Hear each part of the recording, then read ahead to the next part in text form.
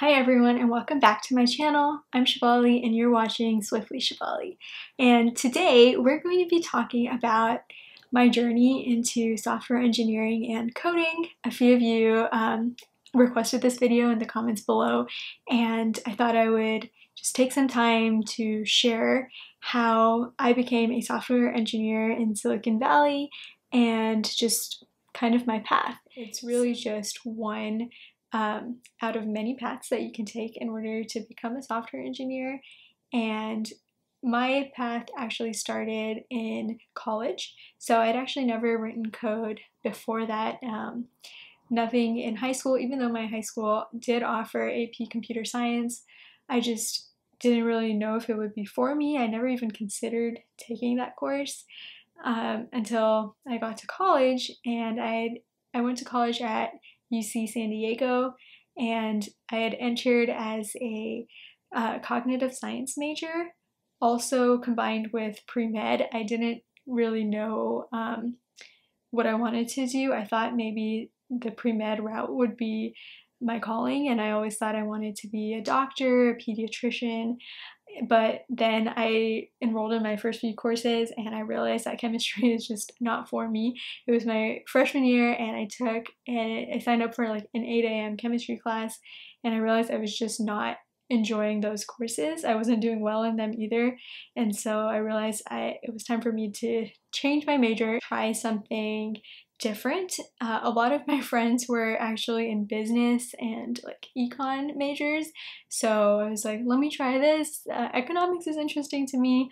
This is something that I could do, and so I signed up for some econ classes, and I was doing okay in those, but I wasn't sure like what kind of job I wanted to do after college. So that was something that was very like daunting for me, that I wasn't sure if there would be job security, and I also didn't know what kind of job I would like to do afterwards. So again, I was in a state of like confusion, and I was talking to my parents about this, and my dad, who is actually in the tech field, he encouraged me to try a computer science class. And at that point, I didn't really know anything about computer science. I had like this preconceived notion that it was only for people who liked robotics, or just it was like incredibly nerdy, like none of my friends were doing it, and I thought that maybe I wouldn't fit in. I honestly just didn't know. It was kind of like a black box for me. After a lot of encouragement from my dad, he was like, just try, just go ahead and just try a class. I signed up for an intro to Java course, and when I signed up, I had no idea what to expect, but I ended up doing really well. So I was like, I think one of the top like 1 to 2 students in that course, and I like completely aced it. I realized like, hey, I'm actually really good at this. All of the logics involved, and I guess part of the creativity that is involved in coding is something that really drew me to the major. And so I went to my career counselor and I decided to switch my major for the 3rd time. And so this time it was computer science. And as the courses progressed, as I started going into the upper division courses, I realized that computer science is pretty challenging. It was really hard for me. And so I I was struggling with some of the concepts that they would teach in my like upper division data structures and algorithm courses. And so I realized that along with school and along with grades, which for me were low, I needed to have some real world experience. And so I tried to apply for internships. The internship that I got was of a quality assurance tester. I can't even say test engineer because I didn't write any code during that internship, but it was a great experience altogether. We tested the mobile apps for the NFL network. It was a company that NFL had outsourced, and so I was a part of that company, and I would test the mobile apps. And so it was such a great experience because I got to learn about the software engineering life cycle, what it's like to work on a team that collaborates with engineers, test engineers, product people, designers, etc. And my job was to file any bugs, anything that I felt like was an issue that didn't align with the requirements of the code. But I was not writing any scripts. I wasn't writing any test code. I wasn't writing any of the codes for the apps. But this was a summer internship, and I was so super grateful for it because when I came back to school in the fall, my summer internship experience actually landed me an on-campus job as a quality assurance engineer. And at this point, that job required writing code, and that interview process was interesting because the job required me to code in Visual Basic, and I had no idea about Visual Basic. But I convinced the interviewers that I can learn it on the job, and with my summer internship experience, I knew the core concepts of quality assurance. I knew concepts such as like regression testing, how to file bugs, how to document requirements, how to test in a manual way, and as well as what should be automated and what shouldn't be, just core concepts that I wouldn't have known otherwise during my CS curriculum. So I think that really set me apart. And this quality assurance engineering job was great for me because I got to, one, I got great interviewing experience. Two, I got to learn with like a different set of people. I think with every job, you just learn so much more. And so now I had two good technical jobs on my resume. Both of them were like low-level internship type of positions. And then I went on to job fairs. And so I'd hand out my resumes to all of these companies and wasn't getting anything back that I wanted. And so I'd hand in my resume for a software engineer position, and the recruiter would come back and say, "Oh, your resume looks great. I think you would be great on our quality assurance team. I think you would become a great test engineer." And at that point, that's not the field that I wanted to go into, because during my QA internship with NFL Networks, I realized that I really like client-driven technology, something that a person can use and touch and feel and actually make an impact in somebody's life.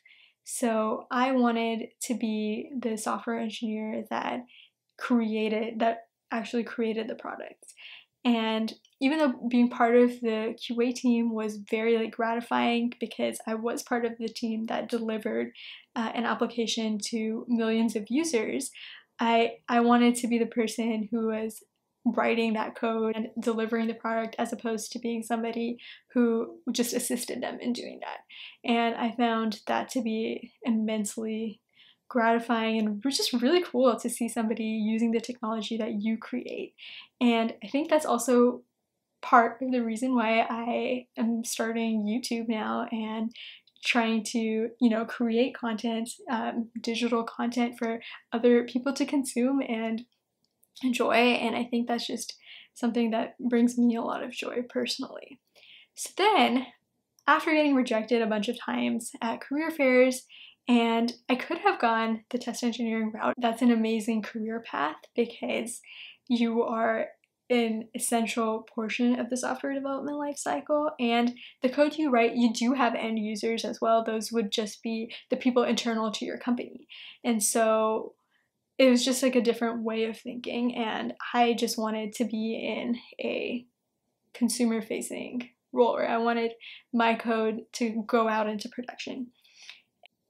So then I started to apply for software development positions at other companies, and I realized that I had to do something different. So I reached out to the company that I had QA'd with previously, and I was hoping they could give me some kind of developer position, but even they were just like, you need some experience in software development. I didn't know where to get that from. I had experience in my CS classes, which were Java based, C++ based, but I didn't know how to apply that into industry. So I really had to do some research, and I took a Stanford based course in iOS development, and that course is great. I highly recommend it. It is still available online, and it's actually available on YouTube now. And every year they update the course. And when I took it, I was only available, I think, on iTunes. Basically built a very basic calculator and I believe a Twitter feed, something like that. And that's where I learned Swift. I learned about Xcode, and it was very basic, but I was exposed to those technologies and I could apply my CS knowledge to something that was practical and something that people were hiring for in industry. And I'll link it below. There's actually some controversy, I guess, now because this year that same course is offered in Swift UI and not Swift, and so I think people are wondering why they made that move, and so there's like some people have posted a bunch of articles based on that, but I would still encourage you to check it out even though it's in Swift UI, or maybe you can find an older version, maybe last year's course that it is probably taught in Swift.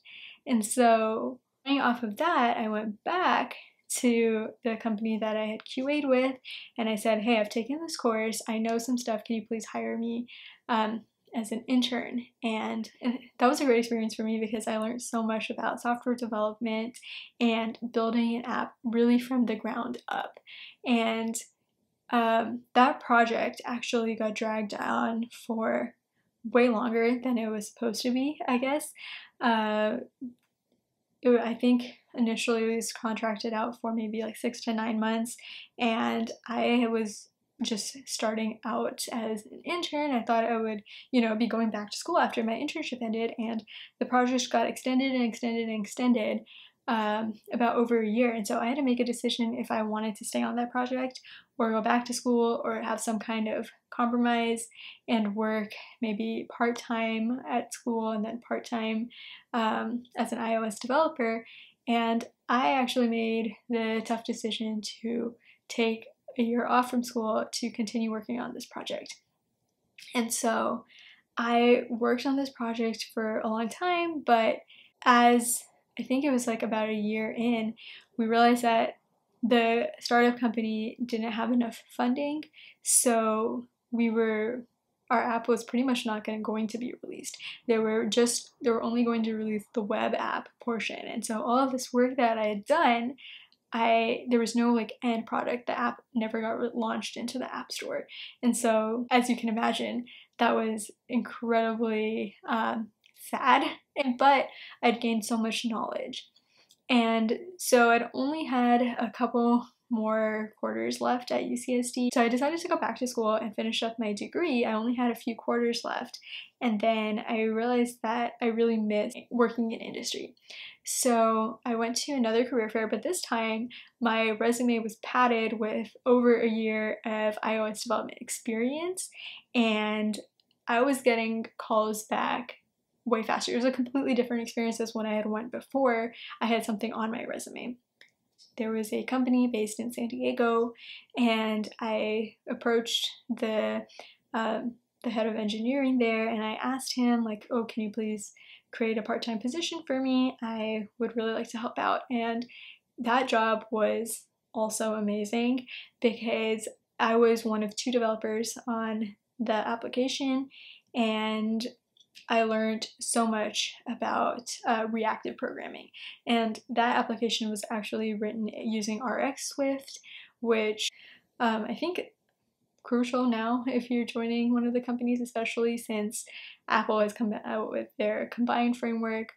And so then fast forward a couple of months later, I graduated from UCSD. I was offered a full-time position at the company in San Diego, and I was really excited about that role, but I realized that I wanted to move to San Francisco in the Bay Area. I realized that I felt like that's where all of like the really cool tech jobs are, the bigger companies, and I wanted to find a company that was a mobile first company because of my passion for iOS development and really client-side technologies. And so I started applying, and just really through my network, I was able to apply for a position at Life 360. That's where I currently work, and they are a mobile first company. You know, the website, the web app comes secondary. It's really the iOS and Android apps that are their core product. I went through that interview process. I got the position and I moved up, and it's been about 2 years since I've been working for them and learning so much every day. I really like making an impact in people's lives through the code I write, and hopefully now through the videos that I create. I just wanted to do something more during this whole COVID-19 pandemic. I know that so many more people are shifting towards technical careers, and if there's anything that I can do to assist, I want to create content in order to help with that. And that really sums up my software engineering journey so far. I'm still on this journey. I'm still moving forward in my career, but I'd like to share all the knowledge that I have gained so far with all of you. So if you would like to see more videos like this, please consider subscribing to my channel. It really motivates me to make more videos for you guys. Additionally, leave any comments in the comment section below. I always make sure to read them, and I try my best to respond to every single one. So give this video a thumbs up and follow me on my Instagram too. I would really appreciate it, and I can't wait to see you guys in the next video.